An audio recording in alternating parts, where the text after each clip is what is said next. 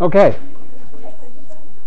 let us finish today. But before we do that, now remember that next Thursday I will run through this exercise set 1.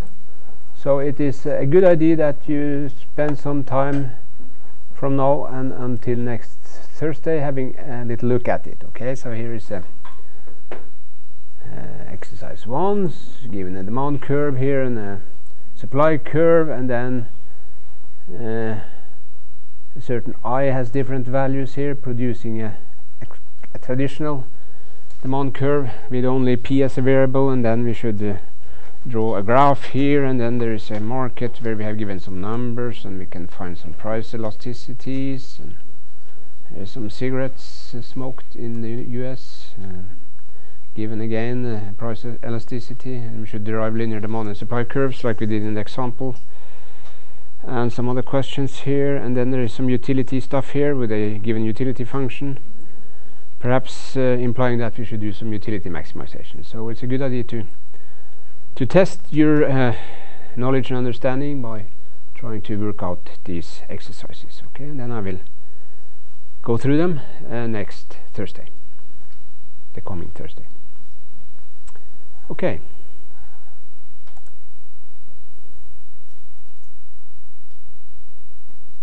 Where were we? No, I actually did a little change here. Let's see, go back here.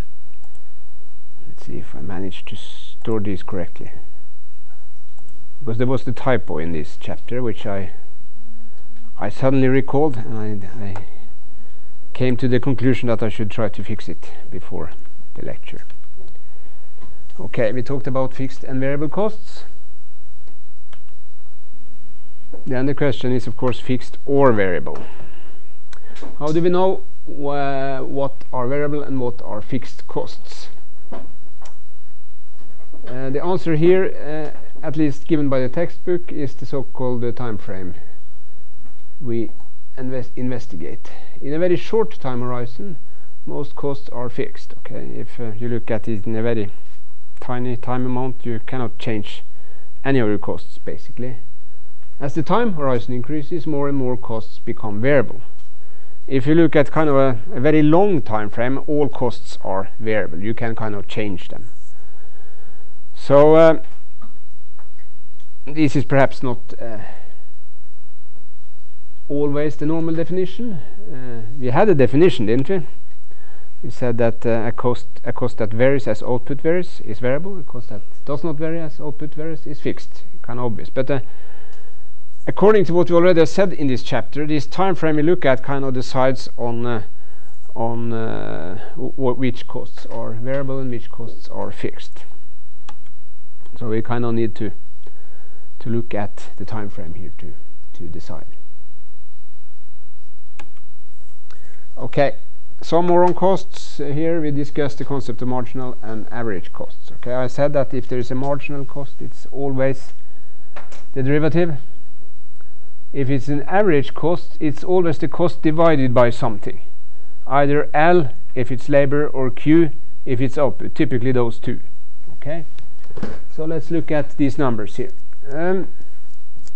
Here again, we don't have L here, now it's the rate of output, so it's the amount of products produced on the left column here. And then as the cost is fixed, of course it does not vary with Q, so a fixed cost does not vary with Q here, which is the amount of product produced. But the third column here says variable cost, and as you can see at the cost, they change as output changes. So these are obviously variable costs. And then of course we can look at something we could call the total cost, which is just adding up fixed costs and variable costs, and you can see straightforwardly that that's what has happened here. 50 plus 0 is 50, 50 plus 50 is 100, 50 plus 78 is 128, and so on. So this column is just summing up these two other columns to produce the total cost here. A marginal cost is the derivative, and of course then you need to know how to compute the derivative if you have numbers, and we have kind of already said that, haven't we, that we will return to formal definitions afterwards. a derivative of say some total cost with respect to Q means that you just calculate the derivative of this total cost function. But then of course you have to have a functional description mathematically. In this case we do not have that. Okay, in that case you kind of replace this little d with a delta,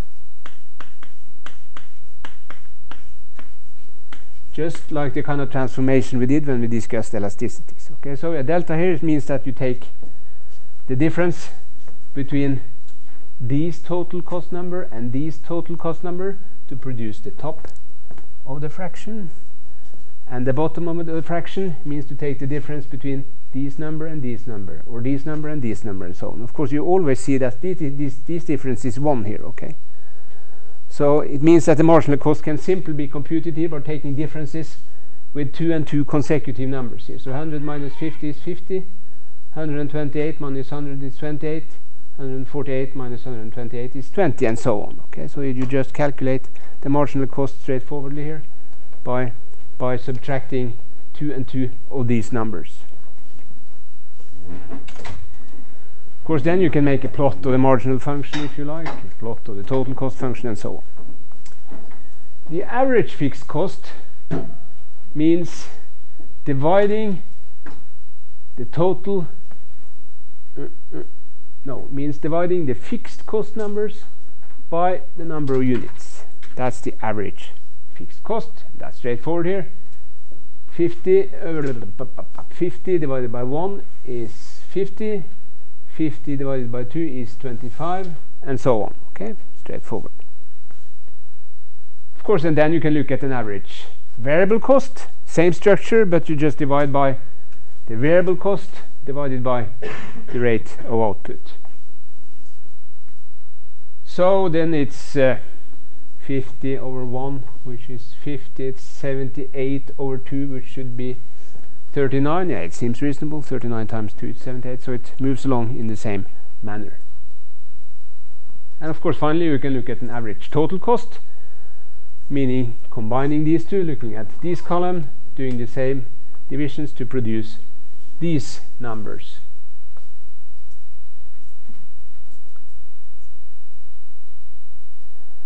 Oh, you could have, yeah, you see 50. You can never get average numbers on the 0 point because you cannot divide by 0. Okay, so it always starts in the second line here for these average and marginal concepts. So this is a numerical example on how to compute these various cost figures that could turn out to be relevant. Here, in a more formal manner, marginal costs are the derivative of total costs, so the marginal cost can, for instance, be written like this. I wrote it like this. Sometimes you can write it like this instead. That is an alternative. This means exactly the same as this. No difference here, just different ways of writing the same thing. And of course you can enter the fixed costs and add the variable costs to produce the total costs. And as the fixed costs are constant, obviously the derivative of that one is 0, so the marginal total costs are only computed based on the variable costs. Okay, so the marginal cost turns out to be the derivative of the variable cost, which is kind of obvious. And if you need to calculate these without having the actual functional description of the variable costs, then you can substitute these small d's with the Greek deltas, as I did on the board here previously. So basically there are two ways to calculate these marginal concepts, either through a functional description. In that case you take the derivative. If you have a total cost function which is something like this,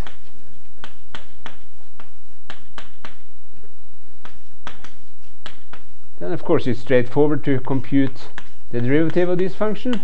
Of course, given that you know how to take the derivative of this expression, the derivative of 2 is 0, the derivative of 3q is 3, and the derivative of 5q squared is 2 times 5 times q, isn't it? So we end up with 3 plus 10q as the marginal cost of q in this case. Of course, formally you can mathematically define these average cost concepts just by taking either TC or AC or VC and divide by Q, which is of course is kind of mathematically reflecting what we physically did here. Okay. Anything? Oh. If there is anything, please interrupt me. Okay, that's not problems.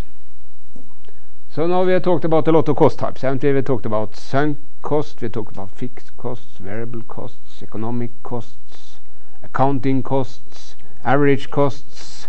Yeah. What do you say in Norwegian? Lovely child has many names. I don't know if you have that expression in English, but we have it in Norwegian, meaning that something which is important can be named in many ways. Okay? Yeah. Where does 10 come from? Yeah. 2 times 5 is 10. The derivative, now I don't know.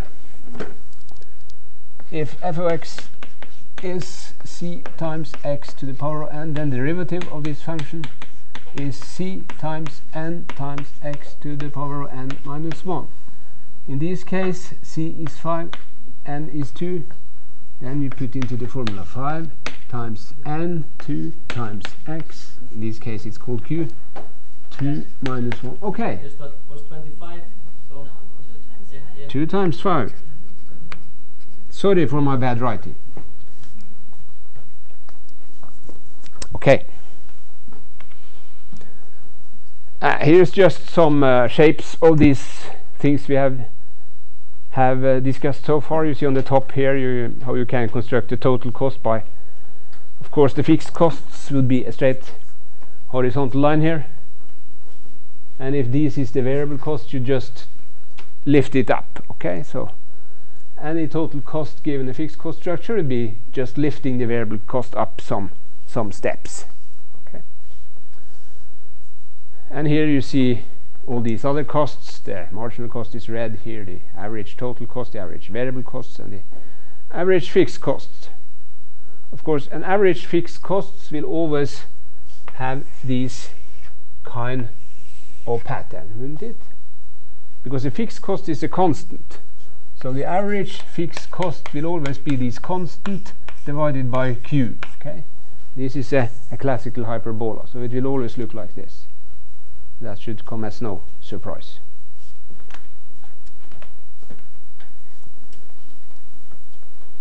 It turns out that we really don't need all this mess here. Okay, but it's something it's kind of nice to know about. If people talk about average costs, okay, at least you know what it is. Okay, it's just dividing costs by the number of output units. So it tells you what it costs you to produce per unit. Okay, that could be nice to know, couldn't it? If I produce a car, or actually if I produce 100,000 cars, then knowing what the cost of each car is could be sensible, especially if I am to sell these cars. Okay, it would be a bad idea to sell the cars for a price lower than these average costs. In that case, you would lose in the long run, wouldn't you? Yeah. Okay. Now we come to the point here. The cost minimizing input choice. Problem: how to select inputs in order to minimize costs for a given output. Now the idea is the following. Okay, we have our production technology, this production function. This kind of tells us how we can produce by changing these inputs K and L. There is obviously some costs involved here. There is costs on labor, which is referred to as W here. You can think about that as wages. But there is also cost of capital. Okay. Whether we use our own capital to finance, there is still a cost, because we could use that own capital to get interest on it, couldn't we? Or obviously if we borrow the capital, there is the rent to pay, so there must be a capital cost as well. So this we can then construct this. It says ISO cost line here, C equals to W times L plus R times K.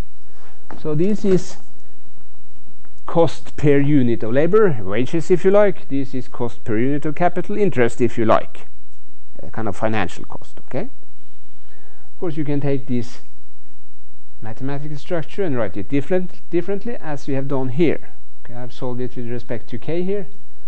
If I take this one and move to that side, I get a minus in head, so I know it's on the left hand side c minus wl, and if I divide by r, I get c divided by r minus wl divided by r, and then k is left alone. So moving from there to there is just algebraic manipulation to solve it with respect to k in order to be able to draw this. This is a straight line in the KL plane, given that R, W and C are given numbers, just like the budget constraint we had in the consumer theory. Kind of works the same way. Okay, so this kind of tells us for various values of C, it tells us various values of our cost. No, it doesn't. Sorry. For a given value of C, this tells us how we can kind of combine L and K to produce these costs. Okay. Now we can kind of do a similar type of argument as we did in consumer theory. Remember, we discussed this isoquant concept previously. Let's move back. That was in chapter 6 perhaps. Let me do it. Okay.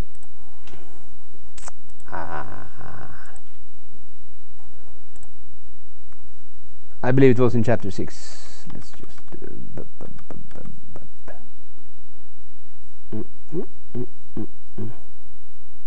there you have it. Okay, we can construct these isoquants, and they are kind of based on this production function. They tells us this. They kind of represent the production function. Okay,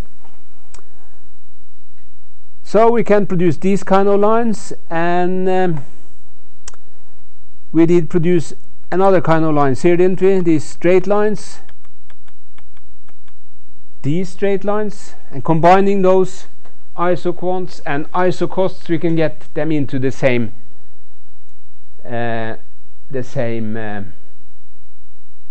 diagram. And of course, given some cost structure here, we can kind of fit these isoquant with the tangent structure in the same argumentative way as we did in consumer theory. But in my opinion, it's perhaps not as easy to understand it here as it was in that case. So I suggest we do it slightly different. Okay, I say it's easier to understand this through a mathematical version. So let me try to rephrase what we are aiming for here. We want to minimize total costs given a certain production level. Okay, let's assume we decide to produce 100 units. Then, given that we're greedy, it seems sensible, doesn't it, to try to produce those 100 units as efficient as possible, meaning at the lowest possible cost. Okay, so instead of maximizing utility here we're interested in minimizing costs. Let's look at the following example. We assume a certain production function is given. Now we can take a simple one and assume that Q equals K times L. That is one example of a production function. We then want to find the optimal amounts of capital K and L, which minimizes the cost for a certain given production amount, say Q bar. This is a certain amount which we decide to produce. Okay, let me transpose this description into an optimization problem.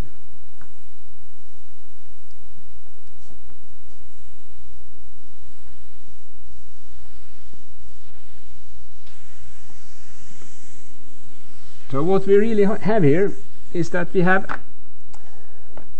a cost function, which we might call a total cost function, and that function depends on the amount of labor we use and the amount of capital used, don't we? And we know the shape of this function. It is W times L plus R times K. Do you agree? In this case, it must be subject to not the budget constraint, but to the fact that in order to produce this, we need that these constraint must be satisfied. This is our production function. This is our chosen amount of production.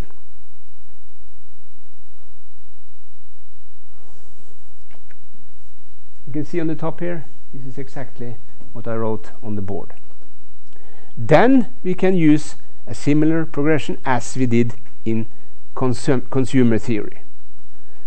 Exactly the same way of thinking. Okay, let us solve this one for one of the variables, put it back into our objective to transform it from a two-variable objective into a single variable objective, and then we can take derivatives and find this minimal cost amount, or actually how we should produce most efficiently to reach this production level. Okay, in here we solve with respect to L. Of course, then we have to divide by K here, so we get Q bar over K. We take this expression and input for L here, don't we? Then we are able to transform our two-variable objective function, as we tend to call it, into a single variable one where K is the only variable. So this one then becomes W, not L, Q bar over K plus R times K. Okay, this is now a total cost function in a single variable K. And in order to minimize it as well as maximize, as you remember, we find both local maxima and local minima when we take derivatives. We can just now take the derivative of this function, Tc differentiated with respect to K is 10. And then we need to find the derivative of this function. W times Q bar over K can be written as W times Q bar times K to the power of minus 1, can't it? Okay, and then we can use the function I wrote previously, or the rule.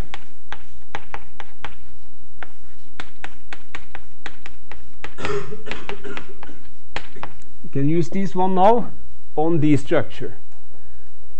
W and Q bar are constants here, so this is the variable. It has minus 1, so it's W times Q bar times the exponent, which is minus 1, times K to the power it has minus 1 more, using this formula directly. So this ends up with being minus W Q bar times K to the power of minus 2, or if we like, as it's written there, minus W times Q bar over K square. This means the same. That is how we achieve this expression. Okay? Then we have to take the derivative of this one with respect to K. R is a constant, so it's the answer is R. Then we get this equation here. Okay?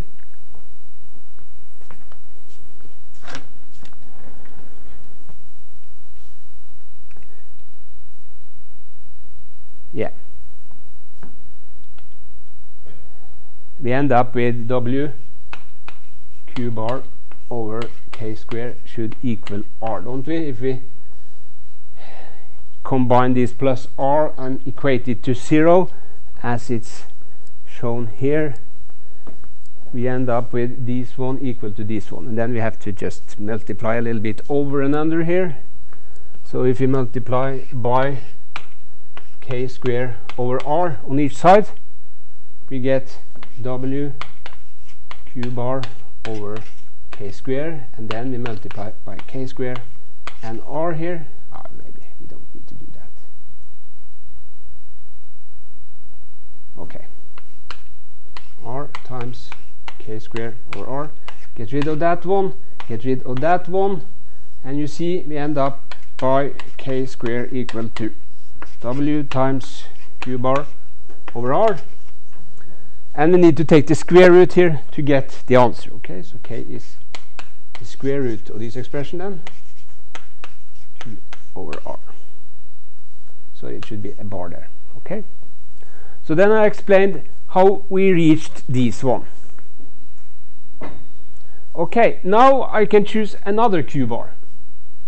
I can choose the first Q bar, I can choose another Q bar, and I can keep on choosing any Q bar I like. And each time I can solve this problem, I produce an optimal k, and given this optimal k, I can also enter it into this equation to find the optimal L, and then I can enter both optimal L and optimal k into this one to find total cost as a function of each of these k's. So repeating this procedure would in fact produce TCOQ. We get this total cost function which varies on Q based on this argument.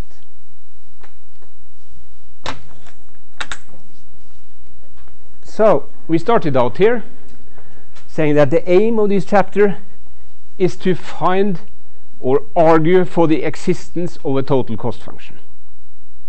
We base that argument on the existence of a production function and costs of each of the two input factors we look at. In this case, capital and labor. Labor had a cost of W, capital had a cost of R, and then by minimizing these costs for each production level, we can argue that we can find this total cost function.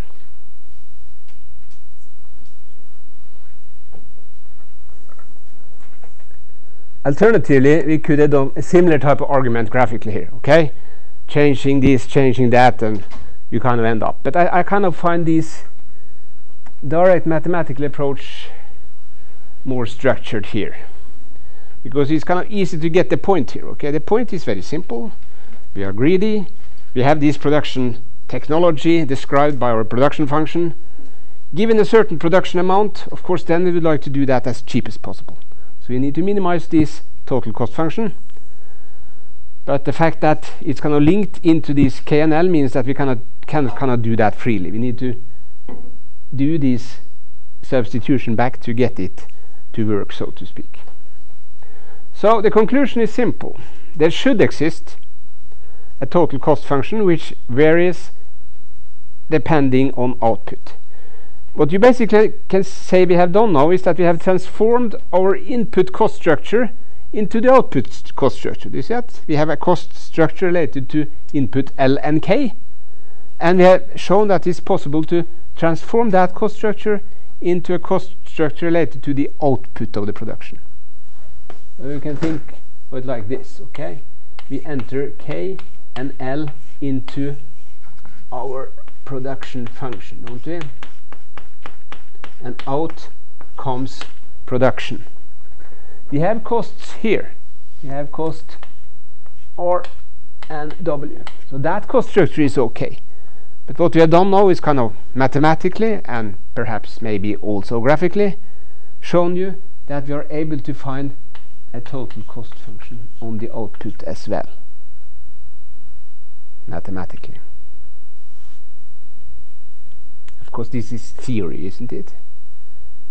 We can start by saying there must be some relation involving how much we produce and how much it costs. But actually now we have shown you how we can calculate it, how we can find it, given that we have costs on our inputs. And of course, if there is more than two inputs, the same kind of logic can apply. Of course, the mathematics becomes more tricky, more complex, but the principle still works.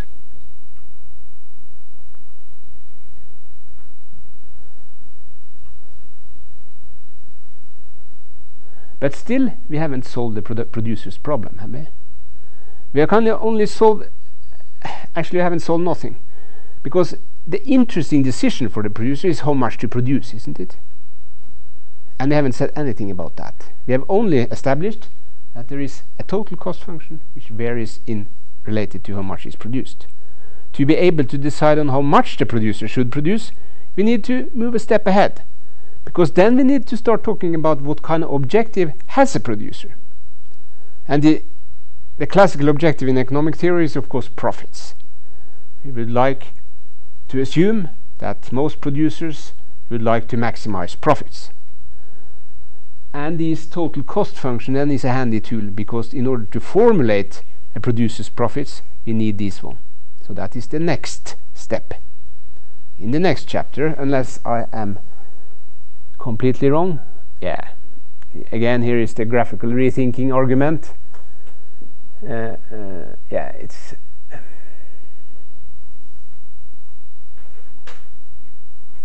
there is something in the end here about economics of scope and scale. Economics of scope. Present when the joint output of two products from a single firm is larger than achievable output from two firms producing one of the products each. Do you understand what this means?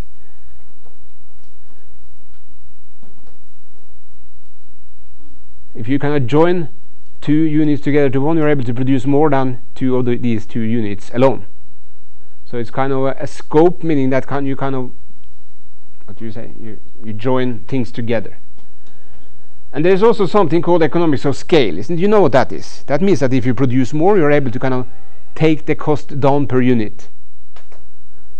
So economics of scope is related to joining units together, and then you're able to produce more than each of these two units together. So you are able to make some organizational changes, or who knows what, okay? While economics of scale is perhaps more typical, meaning that if you produce a high amount of products, then you're able to do it more efficiently than a low amount of units. That's economics of scale. But this is not the main point here. The main point is this one, okay? And now, in this thing, I haven't done everything, okay? The idea is, of course, that I need to take this one, put it in here to produce L star, and then take both K star and L star to put it back here to get the cost point for this given chosen Q bar. Then I need to choose another Q bar, repeat this process, put back, and so on. Okay. Of course, you can do this directly mathematically if you like, but I decided not to do that for you. It becomes slightly more complex. But as I said, we have still not solved the producer's problem. We need to let him or her maximize profits, and that is the topic for next lecture. That probably will be on Friday next week. Then we are around half in this course, and it seems to have a nice time. That's because you don't ask too much questions, perhaps, or because I speak too fast, or I don't know. Maybe you're especially good students. That's very nice. You already know this stuff. But when we delve into the exercises, I can assure you that you will run into problems. So I think we should spend some time there. Okay? Questions, comments, discussion? But do we have the class on next Thursday? Yes. Okay. According to my plan, we have. Maybe it's wrong.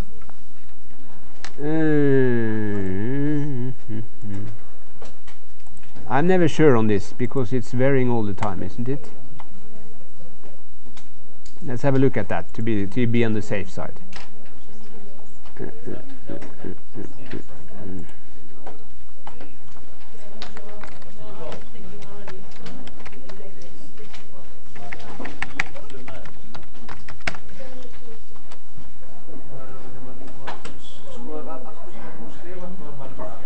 No.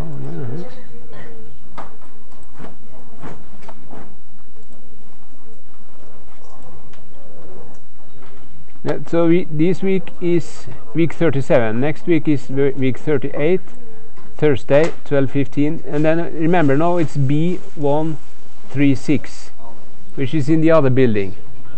This red one, this ugly one, close to this one. Okay? Very ugly one, by the way.